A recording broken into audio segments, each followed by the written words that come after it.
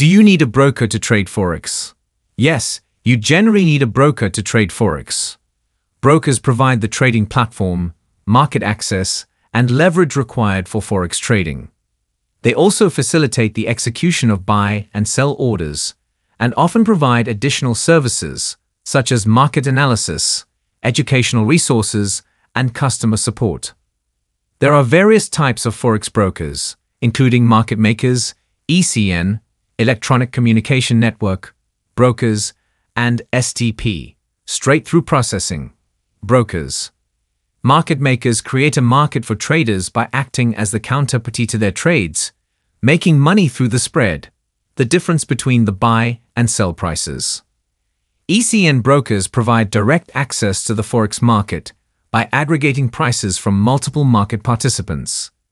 They typically charge a commission on trades, but offer tighter spreads.